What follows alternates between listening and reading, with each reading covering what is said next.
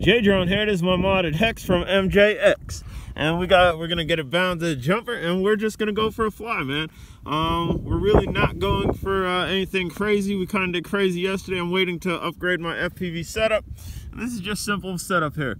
Camera, ran the battery, 3M everything down, even the camera underneath, 3M for better picture quality. All right, enjoy the flight, guys. Alright guys, check it out. Bottom right corner, that's my FPV DVR that we're showing, and then the upper part, which is actually showing the underside of the arms, that's the camera that I have tucked underneath there. As you can see, we're getting a little bit of feedback in the bottom right, that's why I have the upper part. But the reason I'm meshing two of these together, even though they're showing about the same thing, is because this was not a smart FPV flight by me. If you're going to do a FPV flight and you're going to have external power going to your FPV camera, make sure it's charged. If you're going to have a run cam underneath recording the footage, that way you don't get static, make sure it's charged. You want to make sure you have fresh batteries in your drone. You want to make sure you have fresh batteries in your controller. I only did half of this properly. My controller and my drone had fresh batteries.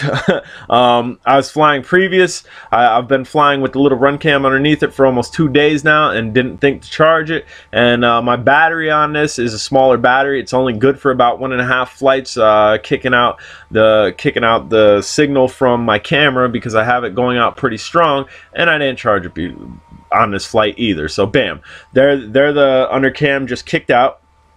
So now this is my FPV, this is my DVR, what recorded to my headset. You also want to make sure you have SD cards. If you go out and you don't have an SD card in your DVR and you come back and you have no footage, you're going to be mighty salty. And check this, dude. That looked like it was fast forward, right? I promise you, on my word, that was not fast forward, and you're gonna see that time and time and again, especially when we cruise past myself. The jumper has made this hexacopter a straight beast. I promise you that. Its pitching is ridiculous, and the ridiculous pitching equals out to faster speed. A harder pitch rate is giving us more speed with this, and it's made for a really enjoyable drone to fly via FPV. I mean, granted, line of sight would definitely be enjoyable too.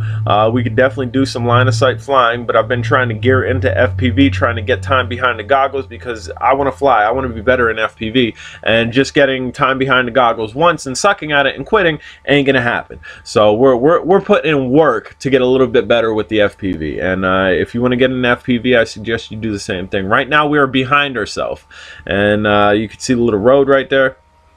The whole reason I actually went behind myself right there is I heard snow crunching, so I was kind of looking behind myself to see if I seen anybody, and I didn't see nobody. But right here we're gonna whiz past ourselves. Nope, not that time, because I was kind of buzz around. Okay, I'm getting my bearings here, trying to remember my flight. We do whiz past ourselves from that angle, and the speed that we go past ourselves is ridiculous. And again, this speed that I'm showing you here is coming from a brush toy grade.